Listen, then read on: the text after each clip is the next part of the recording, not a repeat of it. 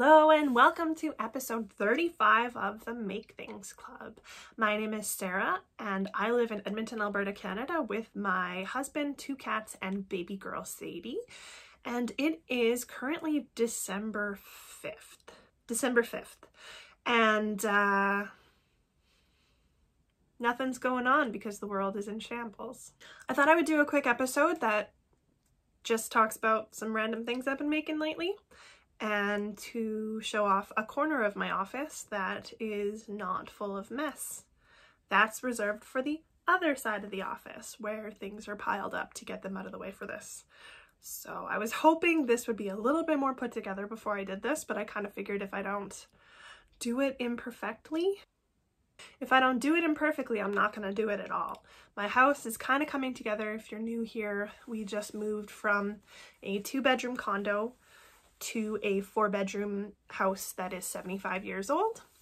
So it's got the works. It's got really cold winter nights. It's got squeaky, creaky hardwood floors. It's got weird water pressure. Haven't noticed any ghosts yet, but my cats do tend to stare at walls and alarm me, so they might be here. They just haven't made their presence known. We have been living here for about 3 months now, and there are still piles of stuff everywhere. I'm getting to it. It's hard to do that when you have no motivation and an 8-month-old baby. Some of the things I wanted to talk to you about today are a couple of the knitting projects that I've had on my needles for the last little bit, one project that I'm currently working on, and a couple sewing projects that I've completed recently. I also want to show off a few of my new plants and how I plan on keeping track of them in the future. So, since this is going to be an under half hour of power, let's get to it. We'll start off with some knitting stuff. Now, I feel like I've been knitting a lot lately. In reality, I haven't been. I did recently complete a very large project, and by large I mean I used super bulky wool held double, which kind of torched my wrists. And on top of having mom wrists picking up baby all the time, I am kind of hurting a little bit right now, so I'm taking a break from knitting even though I really want a finished object. I'll show you what I'm working on in a second that I want to be done. So a couple of the things that I've been working on in the last couple months have been baby things, and how rewarding are baby things to knit. They're little, they don't take that long, and they're cute as heck. And then when you go out to the appointments that you have where nobody sees your baby anyways unless you're going to get flu shots or immunizations, they always comment on the cute little thing and ask if you made it. And the answer to me is always yes. So I'll show you 2 sweaters that I've knit her. One of them was supposed to be a coming home sweater. My baby was little, so this coming home sweater didn't fit her until she was like 6 months old. But I will show you 2 sweaters. The first one is the sweater that I knit for her coming home. And these are both the same patterns. I'm just kind of showing you this one to show how the pattern is supposed to look. So this is the Tin Can Knits Flax Light sweater.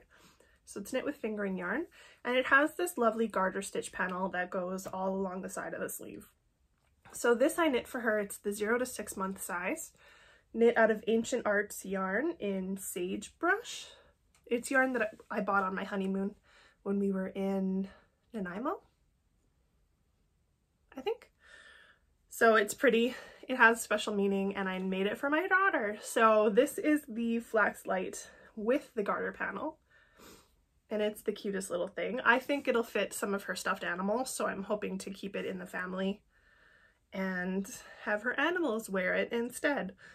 And then I recently made the Flax Light sweater in the 6 to 12 month size, which is this one.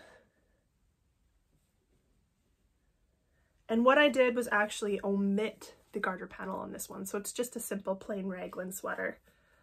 This is a great pattern. It actually goes from basically 0 to adult. So you could make one for everybody in the family if you really wanted to. This was knit out of Manos del Uruguay yarn that I bought in Kelowna last summer when we went to tell Ross's family that we were pregnant, and I didn't know if she was a girl or a boy at that point, but I loved this color. So this is basically like her her main color is like a mustard, golden yellow kind of color. So this goes with almost everything she owns. And it's just a cozy little nice thing that I can put on her when we go out for walks in the stroller and she needs an extra layer of warmth. So I'm kind of in love with knitting baby sweaters. I have a bunch more that I want to make for her, but I think I'm gonna wait until she's over a year for most of those because they're really cute, a little bit more labor intensive than just a simple raglan, and I want her to get more wear out of it. And right now she's growing a lot, so it kind of feels like anything more intricate than this is just gonna not be worn as much as I want it to. Another thing that I made from Tin Can Knits, I don't know if I mentioned that. Those are both the Flax Light Sweater by Tin Can Knits. And Tin Can Knits is a great pattern designer for families. I think most of their sweater patterns come from sizes 0 to like adult sizes. So you really could just make everybody in the family a whole sweater collection. I also knit the Beloved Bonnet by Tin Can Knits. And this is like everybody in my life that has a kid has one of these. It's like the quintessential baby bonnet. It's really, really easy to knit and it's the cutest thing. So this one here is made out of woolfolk. She's a spoiled baby, straight up spoiled baby. So it's knit of woolfolk, so it is soft as heck. And I don't know what the yarn base is called. It's the one that has like the braided, it's like the braided one, DK sized. And I don't know the colorway either because I didn't add this to my stash in Ravelry. Either way, I was gonna knit myself a hat with it, but then I ended up not doing that because it just sat in my stash waiting for an actual reason for me to knit it, and my baby came along. So this is the Beloved Bonnet. She wears it every single time we go out. I also had enough yarn to make the itty bitty knit mittens, itty bitty mitts, teeny tiny knit mitts. And that's a pattern by We Knit Together. Those are actually in the car, so I can't show them off, but I'll put a picture in here of them. And they are just thumbless mittens that I can put on her when we go for walks or when it's really cold outside, and they have a string that join them so she can't lose one of them. So those are really cute baby things that I've been making. Another thing that I made for my baby is this sweater here, and it's kind of not done. I left the ends unwoven because I think I need to make the sleeves a little bit longer. But this is the Graham Cracker Sweater by Lisa Woolridge, and it's 2 strands of cotton held double. So I just used Knit Picks cotton, and I used these 2 colors. I don't even remember what they're called. I made this quite a while ago hoping that it would fit her this fall, but fall has come and gone and it's a little bit big. So it has this bubble feature that I wasn't sure if I liked. I left it only in the body. It actually comes into the sleeves as well. I held this up against her today. The sleeves fit her perfectly, but this is kind of supposed to be a 9 to 12 month and she's 8 months. So I think to make it last a little bit longer, I might knit the sleeves a little bit longer than they are right now. Probably should do that. She'll get more wear out of it. Or I leave it right now, she wears it like this, and then when she grows a little bit and her arms get longer, I can just add it then. One of the two. But this is the Graham Cracker Sweater. I love the marl. I love the color. It's like a really pretty garnet color. It's very similar to what I'm knitting for myself, except a little bit more cool toned. And it has a little neck feature here. I don't know which side has the buttonhole, but it has a buttonhole that needs to be added, or a button that needs to be added here, and then it just closes up. So I still need to do that too. Either way, it's a super easy knit, garter stitch the whole way, and it's cute. I love things that are marled right now, so that is something that I wanted for her to wear with a pair of leggings, just like an oversized sweater look. So that's another thing I made for my baby. And the last thing that I made for her is actually really big. So we have, last year I spent some time making the snow day stocking, which is what this is, for my husband and I. So mine is a bright pink, his is a bright scuba blue, and Sadie's, because her color is mustard, I've decided, I hope she doesn't grow up and hate this color, but I made her one to match ours. So these are currently hanging above our TV. The one good thing about the condo was that we had a fireplace, so we could totally be like super lame and hang our stockings over the fire. But I worked on this one. It took me about 3 days to do, and it really hurt my wrist. So it was, I could have finished it in one night probably, but I had to take breaks because it was really, really painful for me. Every once in a while I'd hit a stitch and my wrist would pop. So that's something I've been seeing a chiropractor and my massage therapist with, just because holding a baby all day really is not good for me. So yeah, the only changes that I made to the pattern, which is a free pattern from Purl Soho, is that instead of doing a provisional cast on the toe, I actually just did Judy's Magic cast on, since it's basically a toe up sock. So I did that instead of doing a provisional cast on, which kept me from having to do any kind of closing or Kitchener stitch or anything like that. And then it just comes with a little short row heel, and then that's pretty much it. At the top, it's got a little eye cord that you attach to the other side so that you can hang it. And then of course, a big fluffy pom-pom. The one thing that I did do differently between the ones that I made for myself and my husband is that the pom-poms for those ones, I don't know if I put my whole heart into them because they're a lot smaller than this one. I don't know if I have enough yarn to redo those pom-poms. I might, but they just kind of seem really deflated and lacking love, where this one is just like nice and fluffy and puffy. I actually really don't like making pom-poms. You can kind of see this one has like a disheveled look because trimming them is not my favorite thing to do. So I probably could do a better job. There's like pieces that are a little bit longer, kind of sticking out. But really, I'm gonna stop putting my anxieties into my pom-poms, because pom-poms are just supposed to be fun and not really you're not supposed to think about them that much. So this is the Snow Day stocking by Purl Soho. It's a free pattern on their website, and I believe that they also have a hat that kind of goes with this too. And it's making noise because I've already added one of the things to her stocking. So these shaker eggs. So yeah, Christmas. The last knitting project that I have on the go is currently a work in progress. I made it. It's called the Make Bobble cardigan by Neringa Ruke. Neringa Ruke, R-U-K-E. And I fell in love with this pattern. I was just kind of on Ravelry in a bit of a rabbit hole, searching for popcorn or bobble projects because I really wanted to make one.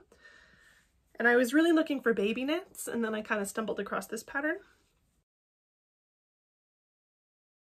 I'm definitely in the middle of a row here.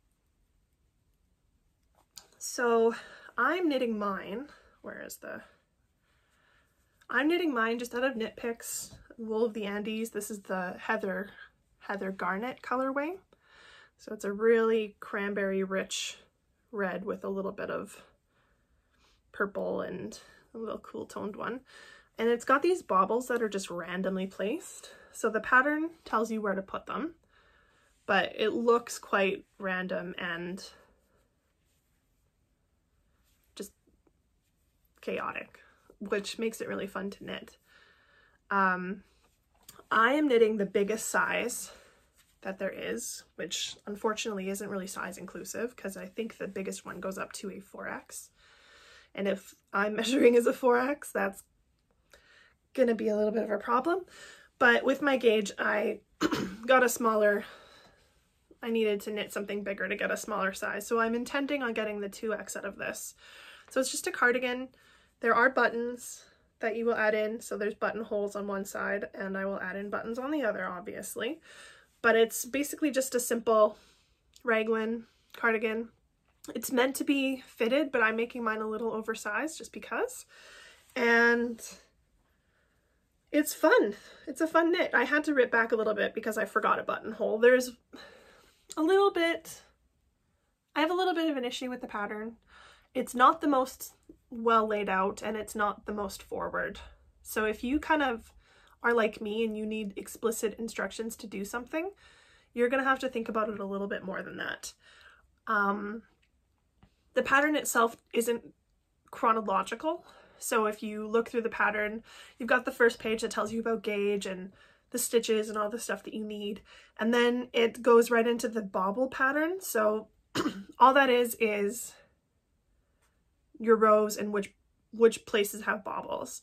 So the sweater is broken up into areas. So if you flip a couple pages, it'll go neck to armpit, and then another page it'll be armpit to bottom, and then the sleeves are broken up. So it doesn't go chronologically. It's very piecey, which I don't understand. Once you kind of get the gist of it, it's not hard to follow. But for the first couple days, I was really intimidated by it after buying it because I had no idea what the heck was going on. So you kind of have to do a little bit of paying attention, because you've got one page for the bobbles, and then on the main page of the pattern, you've got to know that every 15 rounds you're doing a buttonhole, and then on top of that, you have increases that happen every second right side row. So it's a little bit of mental acuity. You need a little bit of mental acuity to get through it, which for me these days I very rarely have. So it's one thing that I was a little bit disappointed with, is just that the pattern isn't, I think it could be better. That being said, once I got going on it, it makes sense. I get it. Just took me a while to come around, and I really love just how it looks so far. This is going to be something that I hope to wear a little oversized with a pair of leggings or a pair of jeans. I anticipate I'll be done sometime before the spring. To be honest, right now I'm just a little burnt out on knitting. So this is something that I haven't touched for a while, except to fix that row that I was in the middle of before I showed it. But I love the finished project.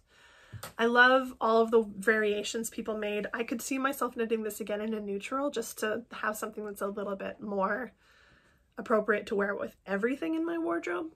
But I kind of wanted a fun, bright color for my first one. So that's the Make Bobble cardigan, and super cute. I found another sweater that I wanted to make as well.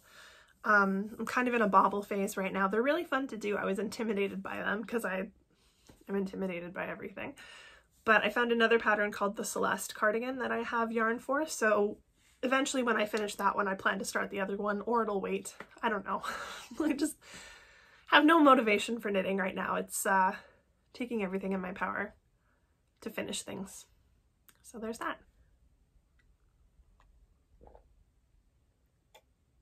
The other thing that I've been working on lately is sewing stuff, and I actually just got a serger, which I am so excited about. I'm so excited. So Sadie had a really shit nap, which means she's going to bed at 6. And my serger showed up a day early. I'm so excited. I have no idea what it does besides finishing seams. So that's as far as my experimentation into the machine has gone.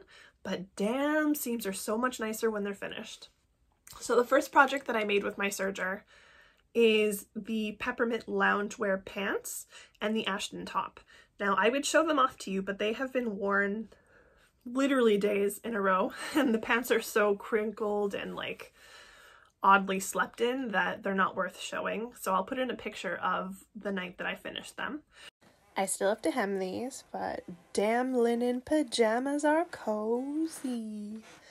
I probably could have sized down on the pants. They're a little bit big, but they're pajamas, so. The Peppermint Loungewear set is a free pattern from Peppermint magazine. So if you haven't heard of Peppermint magazine and you're a sewist, check them out because they have some really great patterns. One of the patterns that I cannot take my mind off of is the Peppermint pocket skirt, which recently just came out, and I have ordered fabric for that skirt, but I kind of want to wait until a little bit closer to spring to make it, just so that I can see what my measurements are going to be then. I, if you didn't know, recently had a baby. 8 months ago I had a baby, and I had an emergency C-section, so a lot of my body has changed and deteriorated in weird ways because I have a bit of a mom gut that happened. So things are constantly shifting with my measurements, and the waist measurement is the most important one in the pocket skirt. So we'll see where my waist is at in a couple months, and yeah, I'll make it for spring because right now there's snow on the ground and there's no sense making a skirt if I can't wear it. So the pocket skirt is beautiful. It was a collaboration with Paper Theory, I believe. So if you like linen pocket skirts, check it out. It's a beautiful pattern. I'm really excited to make it in a couple months. I made the loungewear set, and the fabric that I used was from Blackbird Fabrics, which is a store in Vancouver. And it's the washed linen, so it's 100% linen in the sepia rose color. And I have a sample of it. It's really hard to like photograph because on my phone, whenever I took pictures, it came up as kind of a beige, but it is a dusty pink kind of color. And I really love it. It doesn't photograph well, but I made a loungewear set out of it, and it's the coziest thing that I could ever wear. I'm really excited to wear it in the summer when it's warmer because the top is a cropped tank top, and living in a 75-year-old house in the winter just means you need to layer up a little bit more than you would like. So in the summer, I'm hoping that that'll be nice and cozy and airy and breezy for me to wear just lounging around the house. One thing that I am kind of learning is that I still am making things oversized. So I'm going off my measurements in the pattern in the finished garment size. So if that makes sense, instead of going off what the measurements that I currently have are, I'm going off of the finished garment measurements. So it kind of gives me an idea of how much ease is anticipated with your size. I made the size H pants and the size 20 top based on my measurements, and they're huge. Like these pants I could probably fit a whole person in, and I went off of the size of my waist, because with pants you need to go off the widest part of your body, which are usually your hips. So they need to expand, the waistband needs to expand over your hips to get onto your body. So I was really scared that if I went with a smaller size, it wouldn't fit over my hips. But for some reason, the actual size, like I could pull them way out. So they are a little bit big, but they are pajamas, so it really doesn't matter too much. The Ashton top, which is a pattern by Helen's Closet, recently released a sleeve expansion pack. So I'd made an Ashton top last summer just to wear around with high-waisted skirts and pants, and I loved it. But they released sleeve expansions, so you can make it into a more like everyday wearing shirt. There are 4 different types of sleeves. There's straight sleeves, butterfly sleeves, petal sleeve.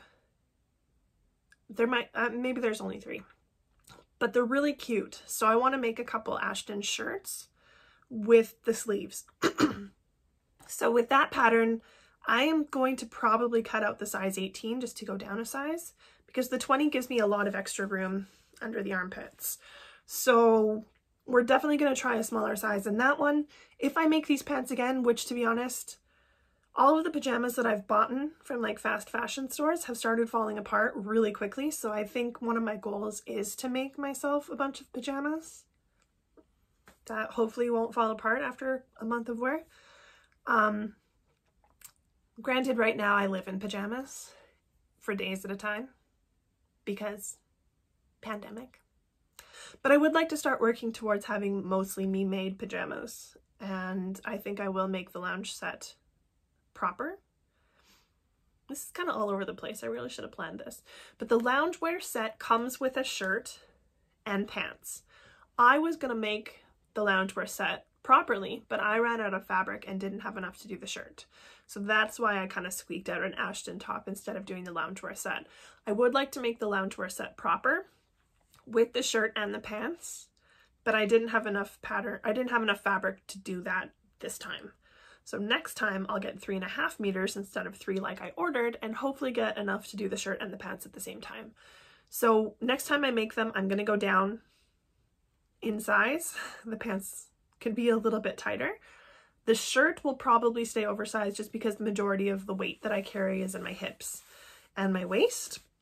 So the shirt can be oversized, but the pants kind of a little bit big. If I put something in the pocket, they kind of fall off of me. Oh yeah, they have pockets. So Other than that, I did also make a serger cover for my machine. And this is out of Rifled Paper Co. Rosa in canvas. So it's just a simple little cover that goes over top of the serger to do like a dust cover kind of thing.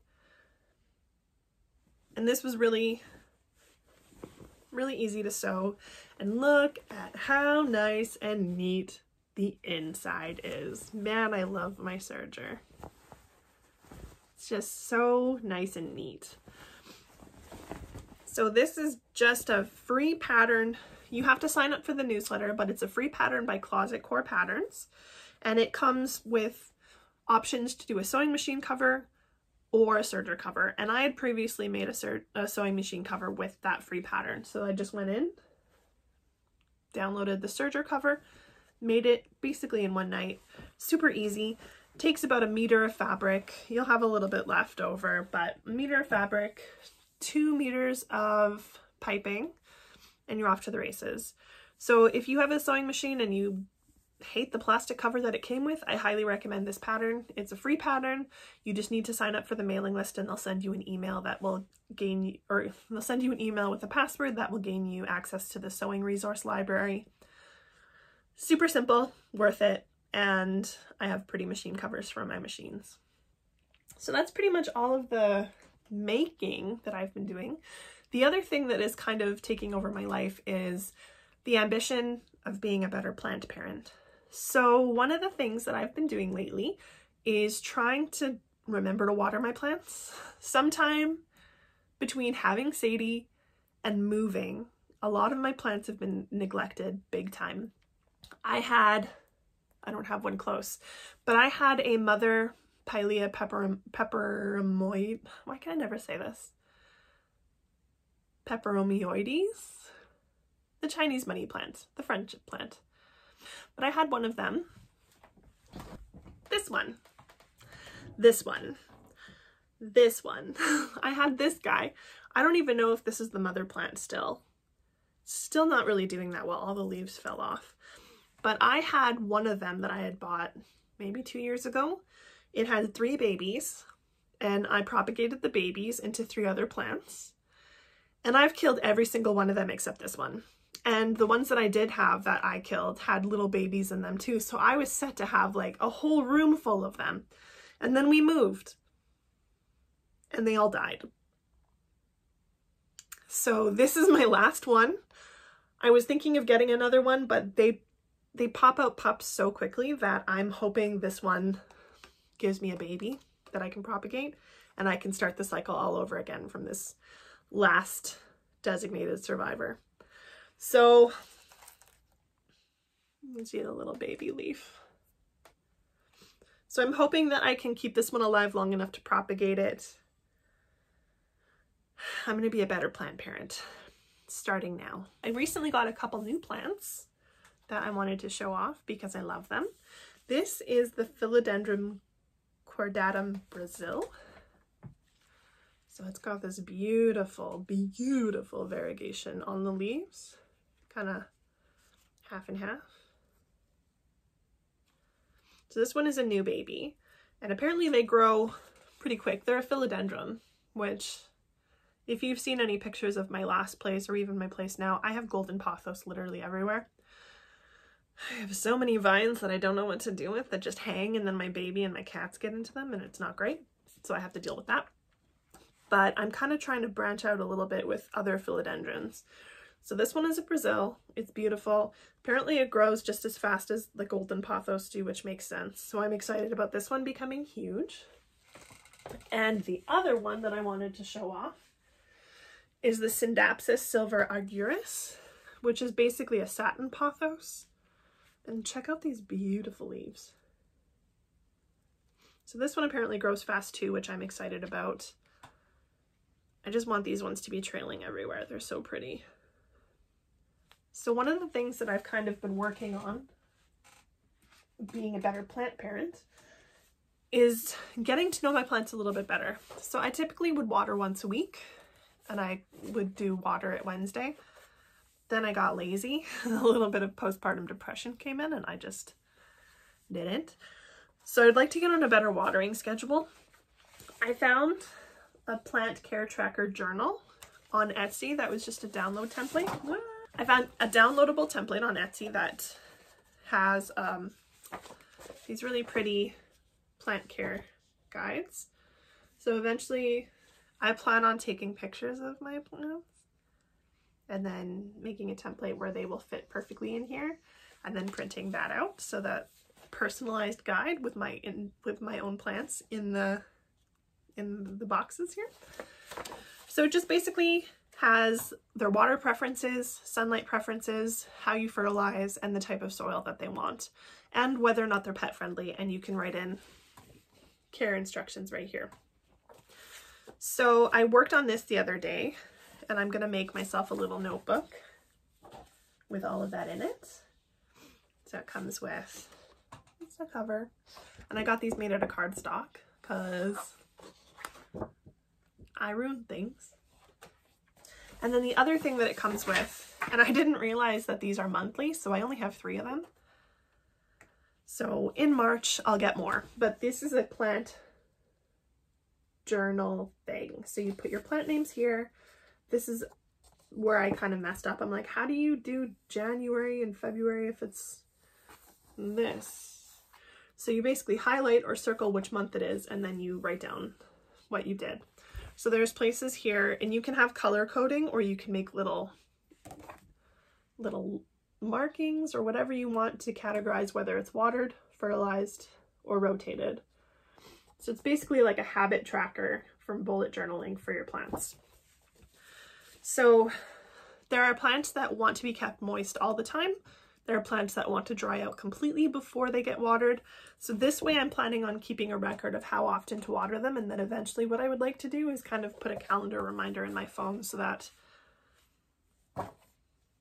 I know when to water my plants. Because I can be guilty of overwatering, and that's one of the worst heavy-handed, too attentive kind of traits that you can have with your plants. Some of them really do benefit from being left alone. So I'm planning on working on this. This is one of my goals for 2021, and we'll see how it goes. So this month is basically prepping. Next month I'm going to start using that tracker, and we'll see how it goes with new growth in the spring. I also started using, and I've used this app before, but I'm using the Trello app where I'm keeping track of projects that I want to do, things that I have in mind for a later time. For example, in the spring, I plan on replanting all my pothos plants. So that's something that I can't do right now. So I have it set up in my Trello boards as a backlog item that I can work on later. So the prep that I need to do for that is figuring out how many I have, if I need to propagate any, what kind of nursery pots I'm going to put them into, all those kind of project management things that I miss doing, having a job. I get a little stir crazy here. So just taking care of a baby all day is really making me wish that I could have some projects to work on for myself. So that's kind of one of the things that I'm looking forward to in the spring, is repotting a bunch of my plants, getting them all set up with new soil. One of my plants is dealing with a thrips infestation, so I am hoping to kind of repot it with some new soil that hopefully doesn't have the buggies in it. And this is just another way of helping me keep track of that and focusing on what I need to do so that when the time comes, I'm not overwhelmed. So yeah, it's been a lot of knitting, sewing, and gardening around here on top of hanging out with my daughter. So that's pretty much it. So thanks for watching this episode. If you're new here, hit that subscribe button for very infrequent postings. I do want to try and get back into more of a regular schedule, but I can't promise anything. Now that I'm kind of settled in my house, it's a little bit easier for me to just set up the phone and already have a space to do this. So we'll see how it goes. One of the things that I plan on doing a full video on is overdying a shawl that I knit with avocado pets because I threw up red wine on it and it stained. So that'll be a thing that I do later. And there's a couple other projects that I had in mind for doing full videos on. So if you want to see those, hit the subscribe button. If you want to follow along with all of the dumb things that I get up to day while I'm stuck inside my house, you can follow me on Instagram. My username is loosepages on Instagram. And if you want to follow along with all the knitting that I've been doing, my Ravelry username is romperlust. So thank you for watching. I will see you in a couple months.